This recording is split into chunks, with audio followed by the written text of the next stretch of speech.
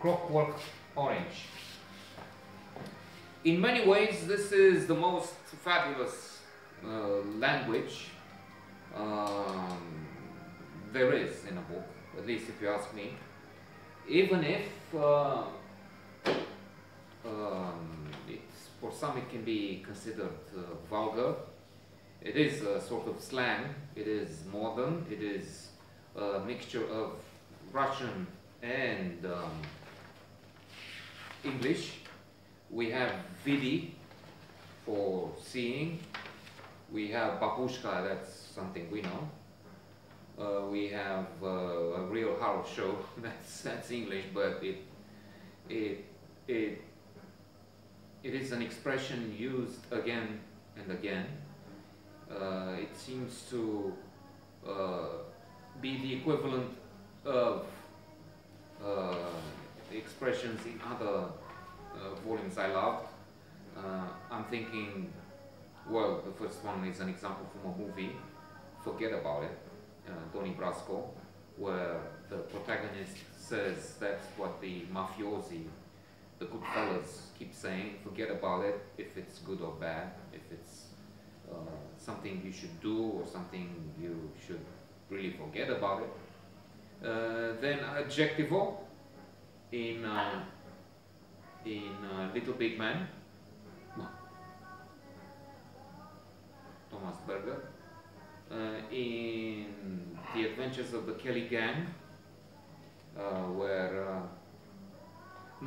in The Adventures of the Kelly Gang is adjectival. In Little Big Man, it's medicine. Medicine is not a pill you take. Medicine is something which can cure. It's herbs, obviously, at times, but it can be.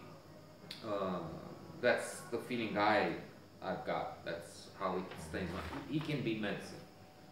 This guy can be medicine. Once in a while, he's so pleasant. He's such a medicine for the heart. At times, he can drive you crazy. So, real horror show. And I'm taking real horror show to mean also something good, not just a real horror show. But maybe not. Droogs, the fellas, the droogs. What do I mean?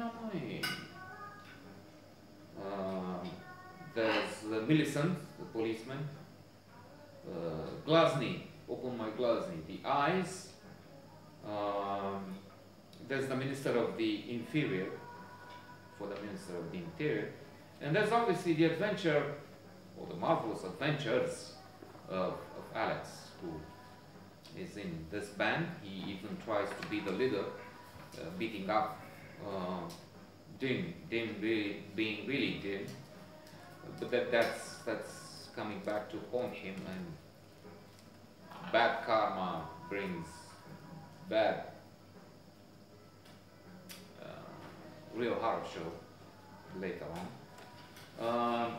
He gets with he beats up this Forella, a woman, a female, I think is the translation, and he gets to prison. The droogs abandon him, and I will need another note on this.